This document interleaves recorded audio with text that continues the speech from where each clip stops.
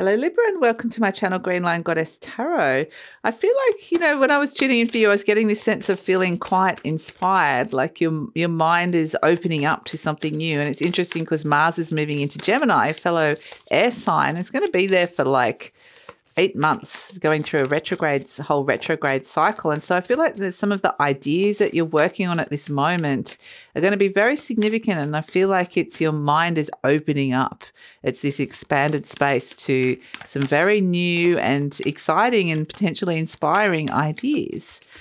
So Libra, I also want to just mention that I do personal readings. I've opened up to personal readings, and I'm just mentioning this because I know you guys are coming up closer to your solar returns in the next month or so, and it's actually a really great time to book a personal reading if you were interested. So we have, as a message from the Ascended Masters, yoga.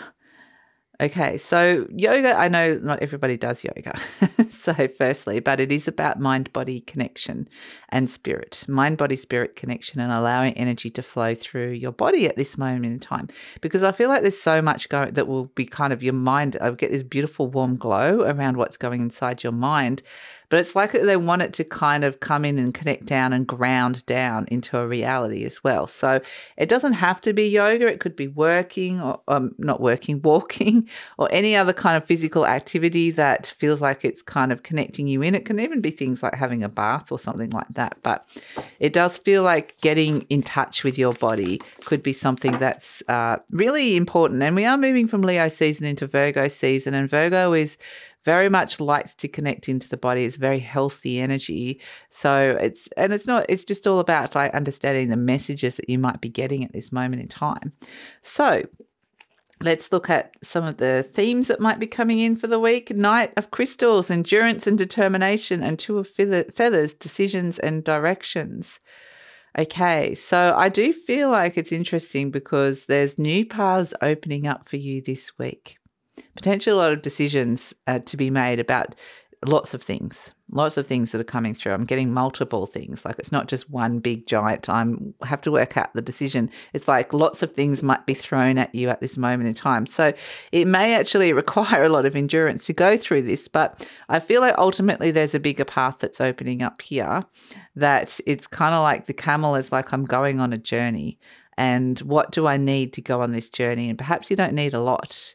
Perhaps you've got a lot of your own internal resilience. And it's interesting because Venus, the planet Venus, is doing some nice things this week in terms of, she's wanting to send love to Chiron, the planet, the asteroid that represents your wounds. So sending love to your wounds, trining Jupiter. So it's kind of like wanting to open yourself up to new things and kind of move past some things that have been wounding you and holding you back. So it's almost like it's saying that water that the camel holds here within it is that emotional space within you that Venus is wanting to connect with, and to send that a lot of love and say, this is self-love. This is how you love yourself. And so you're about to make some decisions about the journey that you're going on when it comes to self-love. And yeah, interesting. And where is that heading? The decisions and directions is going to be interesting. But endurance and determination is interesting because, Mars is in Gemini for 8 months. So I do feel like there's a longer cycle associated with a lot of the things that are being activated at this moment. So what's shifting and changing? We've got Pentacle Prince, Virgo Chariot. Here comes the Virgo energy, and 110 Sun, Sagittarius. Okay, so things like burnout, things like where you just no longer feel like you'd want to do something anymore. It just no longer feels fun, or you're just not enjoying it anymore. That's the sort of thing that's coming through with this. It kind of feels like, okay, I just potentially need to be saying no to something, or just taking some time out to rejuvenate, like put that aside for the moment. It may be something that you love or somebody that you love, but it's almost like part of you really needs some deep rejuvenation and renewal to come in with this. So they're wanting you to kind of regain some energy and strength at this moment in time, because you're in preparation stage for a big journey that you're about to embark upon. The other thing that's shifting and changing, here comes Jupiter. Wheel of Fortune, Sagittarius, Pisces, Jupiter, Cancer, and Sword 3, Uranus, Libra. So interesting, we were just talking about that. The Sword 3, Uranus, Libra represents the wound, the things that have been wounding you or hurting you. And so Jupiter's wanting to make it easier. It's wanting to open up to an expanded space where potentially it's not kind of having as strong an effect on you. But sometimes when that happens, it's almost like it comes in intensely at the beginning, and then you're able to move through it a little bit more easily. So interesting. It's bringing your attention to something that has been wounding you, at least anyway. And so I kind of get rest is going to be, or allow the part of you that feels soul weary is like you're preparing, like I said, for the start of a new journey. And so any kind of parts of you that are tired or soul weary, it's just like, let them have a little rest, take some time out, take the pressure off, is kind of an interesting energy that's coming through with this, because there's something bigger that's coming through here. Like there's something like a beautiful golden energy that's wanting to connect with you. And the tireder you are, or the soul, like, or doesn't have to necessarily be physical fatigue, but it can just be soul weariness.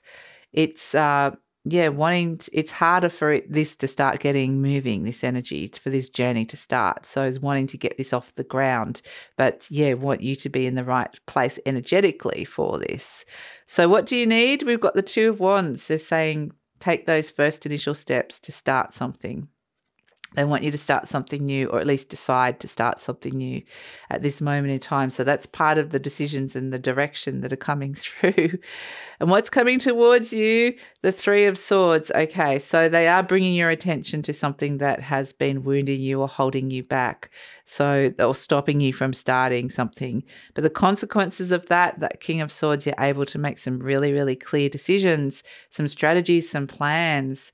It's coming through around all of this. So it's actually bringing your attention to something so it can bring some clarity, strategy, a plan to kind of how you're going to step into this and move forward. So, let's look at the major external factors, the King of Wands. So lots of kings coming in here, action stations happening. The King of Wands, this could be somebody that's very charismatic, somebody who's like very creative. It could be somebody that has a lot of leadership potential, somebody that you admire, or somebody that you're potentially attracted to with this King of Wands. Or it's a lovely energy, but this King of Wands energy is ultimately about having the courage to take action. And so I feel like there's someone around you that I feel like this King of Wands is somebody that can inspire you this week, that you go, wow, that's amazing. I want to be emulating something that they're doing. And so, but then you go, why haven't I ever done that? Or why do I feel like I can't do it? And then the universe is saying, you can. So interesting. Be really aware of who comes into your orbit this week that you admire, because there's something in them that the universe is saying you can have within you or develop within you. So interesting. Okay, blessings of the week, the Two of Swords. The blessings of the week is there's a decision that's coming in that potentially you don't know that you're going to have to make, but it's a important decision that's coming through here. So interesting. But I feel like maybe it's something that either you didn't see coming or you've just been putting off for whatever reason. And I feel like this King of Wands is a catalyst for it, of making a decision to step into something new or start this new thing that's coming through here. It's a wand energy, so it is connected to what it is that you truly desire, connected to your passion, could be connected to creativity or love, So it's a really lovely energy to come through here, and just listen to those messages about what the universe is connecting you to this week when it comes to those sort of things. So potential outcome or where to next, the Seven of Wands. You're getting stronger, getting yourself in a much stronger position here to take something on or to defend the space. If you need to defend, just have a bit of time and space to do something. You're just getting yourself in a stronger position here with the Seven of Wands, which is really great. So let's see. Let's look at the best way to manage or make the most of the energy that's coming through this week.